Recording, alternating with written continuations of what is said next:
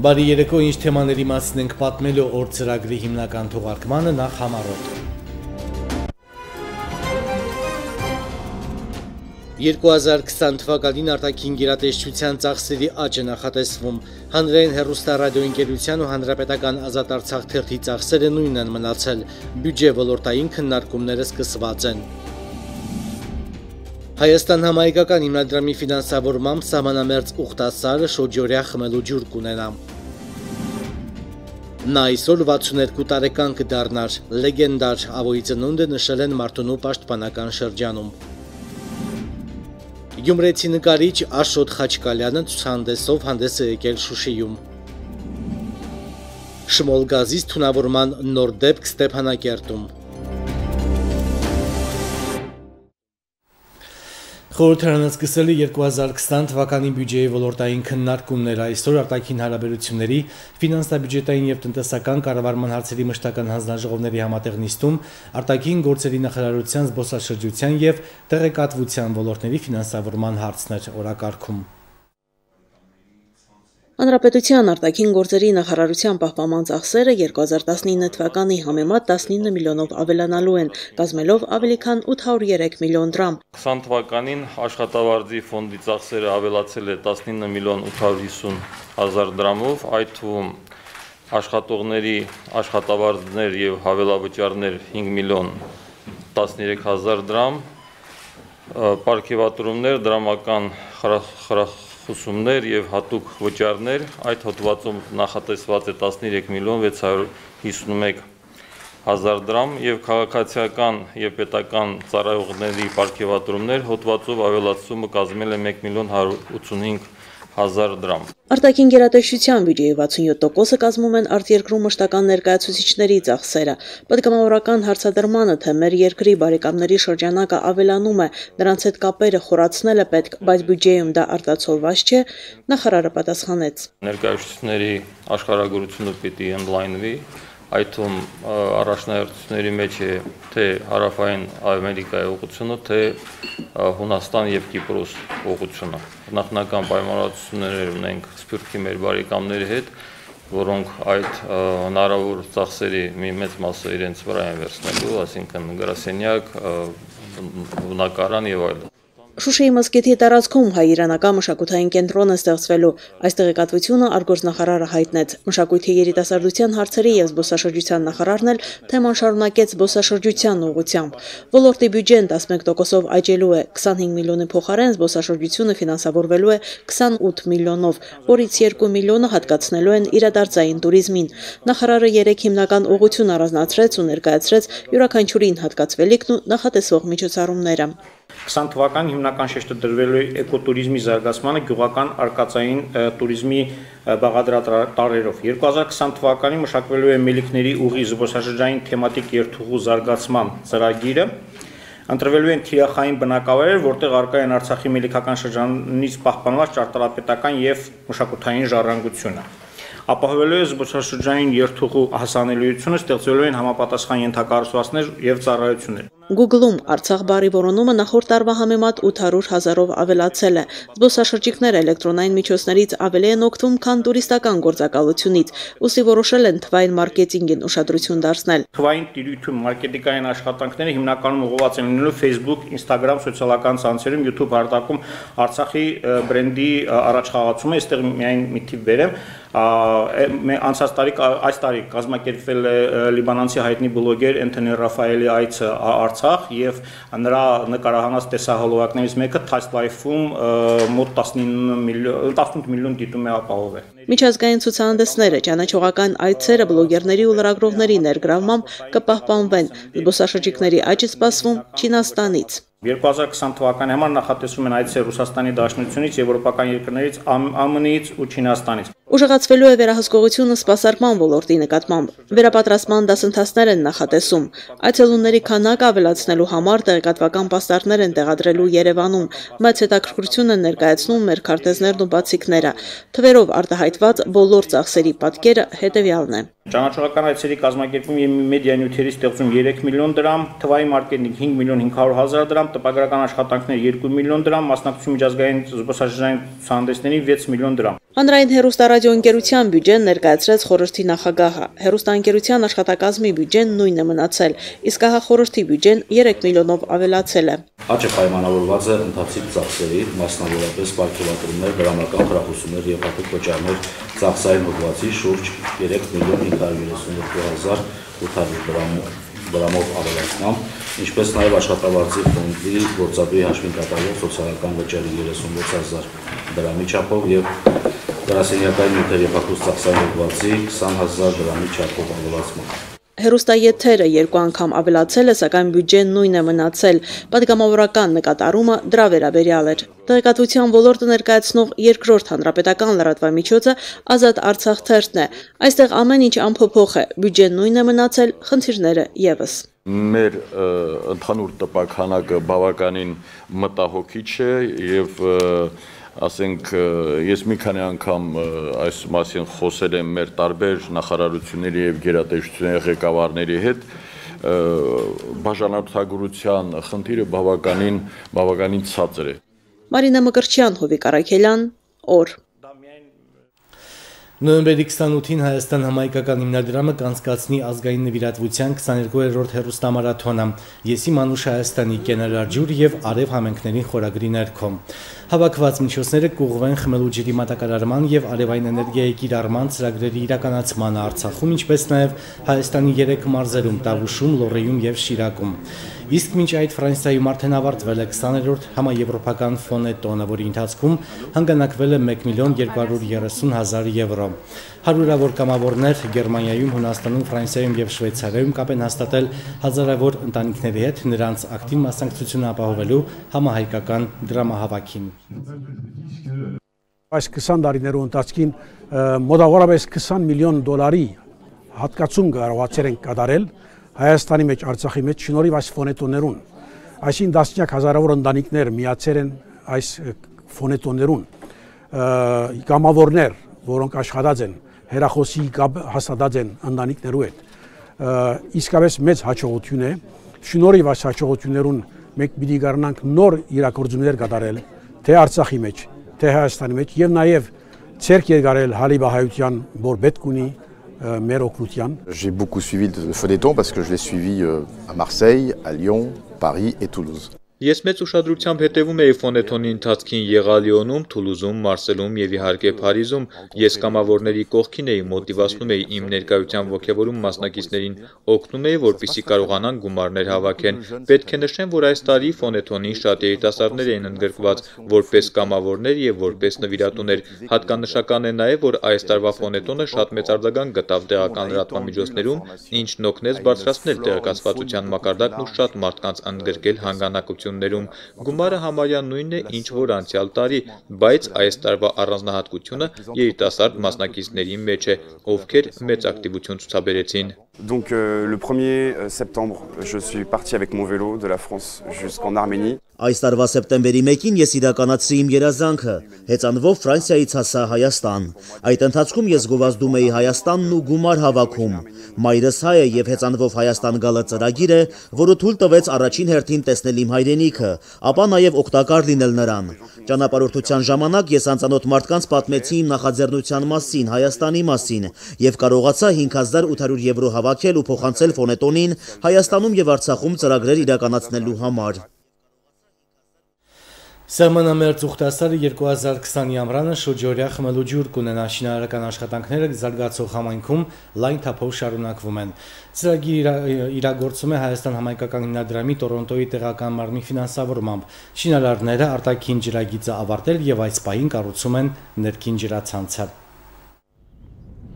Խմելու ջրի հարցն ուխտասարում տարիների պատմություն ունի։ Խնդիրն այն է, որ վերաբնակեցման ակտիվ փուլում համայնքը ջրաֆիկացվել է հապճեպ առանց հաշվի առնելու գյուղի զարգացման հեռանկարը։ Այդ պատճառով ամռանն ուխտասարում խմելու ջուր ոչ բոլորն են ունենում։ Ամառվա ընթացքում գյուղի մի մասը զրկվում էր ջրից, ընդհանրապես ջուր չունի։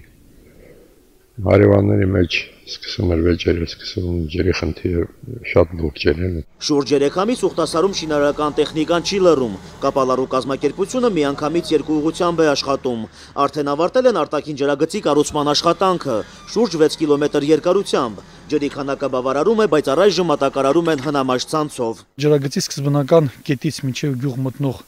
գիծը նիշերի տարբերությունը ընդամենը 13 մետր է, նշեմ, որ այդ հատվածը 6 կիլոմետր մոտավորապես երկարություն ուներ եւ 13 մետրը մասնագետները կիմանան, որ սա հագին քիչ բարձրություն է եւ խնդիրներ կունենային, եթե չլիներ զուտ այդ նախագծային հաշվարկները ճիշտ չէին կատարված եւ ճիշտ չկատարեին նաեւ աշխատանքները։ Նշեմ, որ Փարքասո այդ աշխատանքները այժմ լրիվ կատարված է եւ կատարված է լրիվ որակով եւ բարձր մակարդակով 125 մետր տրամաչափի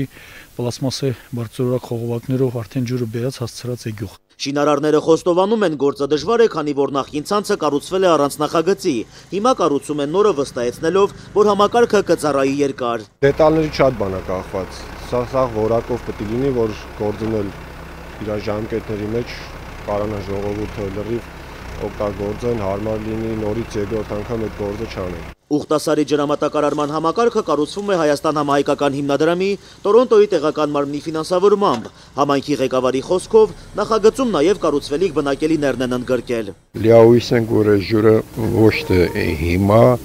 այլ ներկապահին 68 տնտեսություն ունենք, մոտորապես մի 150 տնտեսության կերիք։ Ներքին ջրացանցն ավարտելուց հետո շինարարները գյուղի բարձրադիր գոտում ջրավազան կկառուցեն։ Ջուրը պոմպերով կբարձրանա ավազան, որտեղից ինքնահոս կհասնի բնակիչներին։ Շինարար Բորիկ Հակոբյանն ասում է, Ուխտասարն ամռանը շուրջօրյա խմելու ջուր կունենա։ Բոլոր տները բավարար քանակի ջուր եւ բավարար ճնշման ջուր եւ բաղնիքները եւ սանհանգույցները լրիվ այդ պարագայում կաշխատեն բավարար մակարդակով։ Հատկանշական է, որ 2016-ի ապրիլից հետո սահմանամերձ Ուխտասարը նոր բնակիչներ ունի, իսկ 2018-ից կրկին Հայաստան հիմնադրամի հովանավորությամբ գյուղի միջնակարգը գործում է հարմարավետ շենքում։ Նարեկ Սահակյան, Հովիկ Արաքելյան, օր։ Նոյեմբերի 17-ից 21-ը ԵԱՀԿ գործող նախագահի անձնական ներկայացուցիչին գրասենյակի միջնորդությամբ տեղի ունեցել Արցախից, Հայաստանից եւ Ադրբեջանից լրագրողների փոխայցեր։ Այս մասին հայտնում են Արցախի արտաքին գործերի նախարարությունից։ Արցախում ադրբեջանցի լրագրողները եղել են Գանձասարի վանական համալիրում, շրջայց կատարել Շուշիում, այցելել Եզնիկ Մոզյան արհեստագործական ուսումնարան, երկրաբանության եւ կերպարվեստի պետական թանգարանին, ծանոթացել քաղաքի տեսարժան վայրերին։ Ստեփանակերտում լրագրողները հայցելել են Ղարաբաղ կարպետ գործական ընկերություն, Արցախի տեղեկատվական տեխնոլոգիաների կենտրոն, Արցախի բիոպահածոներ արտադրող ընկերություն։ Կայացել են նաև հանդիպումներ Արցախի քաղաքացիական հասարակության եւ զանգվածային լրատվամիջոցների ներկայացուցիչների հետ։ Այս նախաձեռնությունը, որը համաձայնեցվել է կողմերի հետ, անհրաժեշտ է դիտարկել որպես փորձնական քայլ վստահության ամրապնման ցուցարումների իրականացման շրջանակներում խաղաղագործընթացի առաջ մղման համար բարենպաստ պայմաններ ստեղծելու նպատակով, նշված է արտաքին գործերի նախարարության տարածած տեղեկատվության մեջ։ Ավելացնենք նաև, որ Արցախյան կողմը վերջին 20 տարիների ընթացքում բազմիցս հանդես է եկել վստահության ամրապնման միջոցառումների իրականացման ուղղված առաջարկություններով, այդ թվում լրագրողների փոխայցերի վերաբերյալ։ Ադրբեջանի նախագահ Սումգայիթ քաղաքի 70-ամյակին նվիրված միջոցառմանը հանդես է եկել ընդարձակ ելույթով, որտեղ անդրադարձել էր Ադրբեջանա-Ղարաբաղյան հակամարտությանն առնչվող հարցերի, մասնավորապես Սումգայիթում տեղի ունեցած հակահայկական ջարդերին։ Հայաստանի արտաքին գործերի նախարարությունը պատասխանել է Իլհամ Ալիևին։ Արտաքին գերատեսչության մամլոխոսնակը հայտարարել է, որ Հայաստանը դատապարտում է ներքաղաքական խնդիրների հասցեագրման նպատակով հակամարտությանն առնչվող հարցերի, մասնավորապես Սումգայիթում տեղի ունեցած ողբերգության շահարկումը։ Սումգայիթյան ջարդերը լավագույնս փաստագրված են եւ Ադրբեջանի կողմից փաստերի խղաթյուրումը ժխտողականության վտանգավոր դրսևորում է, որը հրահրում է հայերի նկատմամբ ատելություն եւ ցեղասպան միտումներ։ Բաքվում, Կիրովաբադում, Մարաղայում, Թալիշում եւ այլուր հայերի նկատմամբ իրականացված ոչրագործությունները, էթնիկ զտումները եւ զանգվածային ջարդերի չդատապարտումը ու ավելին դրանց արդարացումը, Ադրբեջանի իշխանությունների կողմից խրախուսվող հակահայկական հռետորաբանությունը, Ռամիլ Սաֆարովի եւ հայերի սպանվելու համար այլ մարդասպանների հերոսացումը, այս ամենը խաթարում է վստահության ձևավորումը եւ վնասում խաղաղ գործընթացին, նշել է արտաքին գործերի նախարարության մամլոխոսնակը։ Նաղդալյանի խոսքով բացահայտելով Ադրբեջանի մտադրությունը եւ այս ուղղությամբ իրականացված քաղաքականությունը, փոխելու Արցախի ժողովրդագրական պատկերը հայերի թվի նվազեցման եւ ադրբեջանցիների թվի ավելացման միջոցով, Ադրբեջանի նախագահն առավել ընդգծում է հայկական կողմի Արցախի ժողովրդի էգզիստենցիալ ֆիզիկական անվտանգությանն առնչվող հիմնական մտահոգության վավերականությունը 1988 թվականին եւ այսօր։ Երևանից Ադրբեջանի իշխանություններին կոչ են արել քաղաքական կամք ցուցաբերել Սումգայիթի զանգվածային բռնություններին իրական գնահատական տալու առնչությամբ, դադարեցնել ժողովրդականությունը եւ հարգել զոհերի ու վերապրածների արժանապատվությունը, արժանահավատորեն նպաստել ժողովուրդներին խաղաղության նախապատրաստմանը։ Այսօր Մոնթեի ծննդյան օրն է լեգենդար հերոսը կդառնար 62 տարեկան Շուշիի Նալիկացի արվեստի միության նախաձեռնությամբ Քիրս ազգագրական երգչախ խումբը այցելել է Մարտունու պաշտպանական շրջանի ուղղությամբ տեղակայված զորամաս եւ զինվորների հետ միասին նշել արժանավոր զավակի ծննդյան օրը։ Դերևս կենթանության օրոք Մոնթեն լեգենդ էր, ողջ հայության անվերապահ սիրո եւ նվիրումի խորհրդանիշ։ Նա ամերիկացի էր, ում երակներում հոսում էր հայ արյունը։ Հայրենիքի օրհասական պահին գալիս է Արցախ եւ զինվորագրվում նրա պաշտպանության սուրբ գործին։ 1992 թվականի հունվարին Մոնթեն իր վրա է վերցնում Մարտունու շրջանի ինքնապաշտպանության ուժերի հրամանատարի պարտականությունները։ Նա անփոխարինելի դեր կատարեց հայկական առաջին ինքնապաշտպանական ուժերը կազմակերպելու, ապա նաեւ կանոնավոր բանակ ստեղծելու գործում։ Մոնթեն հավատում էր իր զինվորներին, ժողովրդին համոզում էր, որ պետք է կռվել, առանց կռվի ոչինչ չի ստացվում, թե մարտի դաշտում, թե թիկունքում։ Մոնթե Մելքոնյանի տարեդարձին նվիրված միջոցառումը հայրենասիրության յուրօրինակ դաս էր։ Ազգագրական երկուպարն ուղեկցվում էր Մոնթեի կյանքին ու գործունեությանը նվիրված փոքրիկ բեմականացմամբ։ Ավոն ներկայացավ որպես գաղափարի զինվոր։ Միջոցառման ընթացքում վեր հանվեց նրա ուսումնասիրող մարդու տեսակը։ Գալով հենց Արցախ, գալով Մարտուն, ինքը անտեղյակ էր փաստորեն ամեն ինչից, բայց շատ արագ ինքը այնպես կազմակերպեց, ծանոթացավ ամեն օր գնալով, գալով, ուսումնասիրելով, նա մեզ բերեց այս հաղթանակները։ Այսօր էլ Մոնթեի անունը յուրաքանչյուր հայի շուրթերին է։ Ամեն զինվոր հպատության ու արժանապատվության գիտակցումով է տալիս ազգային հերոսի անունը։ Ամեն կերպ մենք նրանց դասիրակում ենք Մոնթե Մելքոնյանի ոգով, քանի որ նա հայրենիքը վեր է դասում իր կյանքից։ Այդ է պատճառը, որ այս զորամասը համեմատած մյուս զորամասերին իր վրա ավելի մեծ պարտավորվածություն ունի Մոնթե Մելքոնյանի անձը եւ հիշատակը պահելու համար։ Մոնթեի առասպելական կերպարը փոխանցվում է սերնդեսերունդ։ Վանյա Աբրահամյանը ասում է, որ հերոսի անունն ու կերպարն իր սրտում է։ Մոնթե Մելքոնյանը տվեց մարդկանց եւ հույս, եւ հավատ, եւ իր հայրենիքին հավատալու կամք, ներուժ։ Նաեւ Մոնթե Մելքոնյանին ես կասեմ, որ Մոնթե Մելքոնյանի կատարած հերոսությունը ամբողջ հայությունը, համայն հայությունը չի մոռանա։ Ես ինքս լինելով Մարտունուց խոնարհվում եմ Մոնթե Մելքոնյանի առաջ եւ շնորհավորում նրա ծնունդը շնորհավոր հերոս։ Մոնթեի 62-րդ տարեդարձը ներկաները նշեցին ծննդյան տորթով, 62 մոմերի լույսով եւ նրա մարգարեական խոսքով։ Եթե կորցնենք Արցախը, մենք կշրջենք հայոց պատմության վերջին էջը։ Գոհար Ռուստամյան, Միրոժան Մարտիրոսյան, օր 3 ժամը 22:37-ին Սյունիքի մարզի Խնձորեսկ գյուղի մոտակայքում տեղի ունեցել ճանապարհատրանսպորտային պատահար։ Այս մասին հայտնել են Հայաստանի արտակարգ իրավիճակների նախարարության, տեղեկատվության եւ հասարակայնության հետ կապերի վարչությունից։ Դեպքի վայրը մեկնել փրկարարծառայության Հրշեջ փրկարարական ջոկատից 1 մարտական հաշվարկ։ Պարզվել է, որ Գորի Ստեփանակերտ ավտոճանապարհի 10-րդ կիլոմետրին Mercedes E-մակնիշի ավտոմեքենան, որի վարորդը 1986 թվականին ծնված ԱՎ-ն է, դուրս է եկել ճանապարհի երթևեկելի հատվածից եւ բախվել դեռևս չտեղադրված երկաթյա էլեկտրականսյանը։ Վարորդը տեղում մահացել է։ Փրկարարները հոսանքազրկել են ավտոմեքենան, փակել գազի բալոնի փականը։ Շմոլ գազից թունավորման դեպքեր են գրանցվել նոյեմբերի 23-ին Արևիկ մանկական բուժմիավորումից հաղորդում է ստացվել ոստիկանության Ստեփանակերտ քաղաքի վարչություն առայն, որ ժամը 20:50-ին շմոլ գազի թունավորումով իրենց մոտ է ընդունվել Ստեփանակերտ քաղաքի բնակիչ 2009 թվականի ծնված Գ-ն։ Ոստիկանության ծառայողը պարզել է, որ քաղաքացին թունավորումը ստացել է նույն օրը ժամը 19:10-ի սահմաններում տան բաղնիքում լոգանք ընդունելու ժամանակ։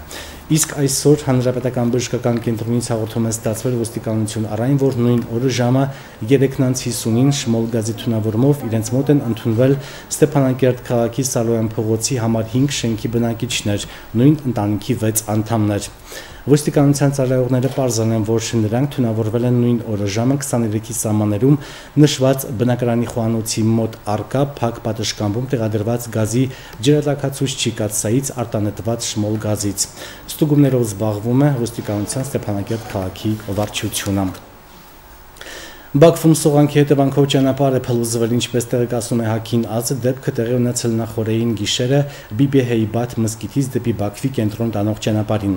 Փոխադրամիջոցների երթևեկը այդ տարածքում դադարեցվել է։ Փլուզման տակ են մնացել մի քանի մեքենաներ։ Էկոլոգիայի եւ բնական պաշարների նախարարության գլխավոր ինժեների խոսքով սողանքները պարբերական բնույթ են կրում։ Անցած տարվա փետրվարին սողանք են արձանագրել Բայլովյան լեռան աճտորոտում, իսկ հոկտեմբերին Բադամդարա տարածքում։ Վերջին սողանքի կատալիզատոր է դարձել մարդկային գործոնը։ Լեռան ստորոտին մշտական ակտիվություն կար, բացի այդ ինտենսիվ մթնոլորտային տեղումների հետ կապված հողը ծանրանում է, ճնշումը ավելանում եւ տեղի ունենում սողանք։ Առաջին անգամ Արցախում ցուցահանդեսով հանդես է եկել գյումրեցի նկարիչ Աշոտ Խաչկալյանը հանդիսատեսի հետ հեղինակի կողմից անչափ սպասված հանդիպում էր սա։ Այն իրականացավ Շուշիի Նարեկացի արվեստի միության նախաձեռնությամբ։ Բարև Արցախ խորագրով նկարիչը ներկայացել է 13 աշխատանքով։ Նման ձևաչափով ներկայանալու մտահղացումը հեղինակի մոտ ծագել է ամռանը, երբ ընտանիքով ժամանել էին Շուշի, վայելելու Բերդաքաղաքի գեղեցկությունը։ Ցուցահանդեսով ներկայանալու հրավերը 2 ամիս առաջ է ստացել Շուշիի Նարեկացի արվեստի միության տնօրինության կողմից, այնպես որ մտքերն իրականանալու հատկություն ունեն։ Իմ ընտանիքի անդամներից բացի ոչ ոք չգիտեր այդ իմ ցանկության մասին Շուշու։ Բացարձակ անհասկանալի, բայց ամեն հետի մեկտեղ հասկանալի, էլի, մտքերը իրագործվում են ամեն դեպքում։ Ու երջանիկ եմ, որ այս նման հնարավորություն ստեղծվեց։ Աշոտ Խաչկալյանը գյումրեցի է, սակայն ապրում ու ստեղծագործում է Ռուսաստանի Դաշնությունում եւ Գերմանիայում։ Իր աշխատանքներով ու ոճով իսկույն առանձնանում է, ինչպես ասում են արվեստագետները, տարբերվող վրձին ունի։ Եվ գույների երանգների առումով եւ նկարելու ոճի, վրձնի պարոն Խաչկալյանը չի սիրում խոսել նկարների մասին, որքան փորձեցինք այսպես հարցազրույց ունենալ, ավելի շատ ասում է, որ իր աշխատանքը ներկայացնում է նկարի միջոցով, այն ինչ որ պիտի ասի նկարում է։ Այս ցուցահանդեսին Աշոտ Խաչկալյանը ներկայացել է հիմնականում նոր աշխատանքներով, աչքի է ընկնում ինքնատիպ մտածելակերպով ու վառ երևակայությամբ, ինչն էլ լավ արտահայտված է նրա ստեղծագործությունների թեմաներում, կատարման ձևի մեջ։ Ցուցադրված 13 աշխատանքները տարբեր տեխնիկաներով են կատարված։ Հիմնականում մարդու դեպի բարուն շարժն է, հիմնական կարգախոսը սերն է։ Ես իզուր չէ, ես ցանկացա, որ ես անվանվի ընդհանուր ցուցահանդեսը Բարև Արցախ։ Բարի կամենալը ցանկացածին, բարի անծանոթ ծանոթին, բարին կամենալը այդ ամեն ինչը միշտ վերադառնում է։ Դրա համար բարով պետք է կան, որ բարով է հետ գնան։ Արցախում Աշոտ Խաչկալյանի առաջին ցուցահանդեսն է սա, այնպես որ պատահական չէ նաև ընտրած խորագիրը Բարև Արցախ։ Սա թող արցախցիների համար իր աշխատանքների հետ փոքրիկ ծանոթություն լինի, ասում է հեղինակը։ Խաչկալյանը տրամադրված է վճռականորեն, մոտ ապագայում հանդես է գալու ավելի մեծ նախագծով։ Գենադի Երեմյան, Հովիկ Արաքելյան, օր։ Ստամբուլում տեղադրվել է Կոմիտասի արձանը, ըստ տարեվելք կայքի հուշարձանի բացումը կատարվել է պատրիարքական տեղապահ Սահակ եպիսկոպոս Մաշելյանի հովանու ներքո, իսկ հովանավորը Սարգիս Գյուլեկեչն է։ Կոմիտասի հուշարձանի հեղինակը Պոլսայի քանդակագործ Էրոլ Սարաֆյանն է։ Հուշարձանի բացմանը նա խոսել է Կոմիտասի դերի եւ իր կատարած աշխատանքի մասին։ Տեղեկատվության մեջ խոսում է նաեւ Կոմիտասի Պոլսում վարած գործունեության մասին, չի նշվում սակայն Կոմիտասի վախճանի մասին։ 1915 թվականի ցեղասպանության ընթացքում Պոլսայի մտավորականների հետ նաև ձերբակալվել եւ աքսորվել է։ Աքսորից վերադառնում, բայց ապրած արհավիրքի հետևանքով կորցնում է հոգեկան հավասարակշռությունը։ 1916-ից 19 թվականներին Կոմիտասը գտնվել է Պոլսի Շիշլի թաղամասի հոգեբուժարանում։ Կյանքի վերջին 16 տարիները անցել են Փարիզի Վիլ Էվղաղ եւ Վիլ Ժուիվ արվարձանների բուժական հաստատություններում։ Կոմիտասը վախճանվել 1935 թվականի հոկտեմբերի 22-ին Փարիզում։ Նոյեմբերի 25-ից 28-ը կտրուկ տաքացում ունեն Լոռիում, Տավուշում, Սյունիքում եւ Արցախում օդի ջերմաստիճանը այդ օրերին աստիճանաբար կբարձրանա 8-ից 10, իսկ մյուս մարզերում, այդ թվում Երևանում 4-ից 5 աստիճանով։ Այդ մասին Facebook-յան իր էջում գրել է Հայաստանի արտակարգ իրավիճակների նախարարության օդերոթաբանական ծառայության պետ Գագիկ Սուրենյանը։ Թե ինչ եղանակ է սպասվում վաղը մեր հանրապետություն, ծանոթացեք կարճատև գովազդից հետո։ Այսքանը դուք դիտում եք Արtsakh-ի հիմնական թողարկումը։ Բարի գիշեր։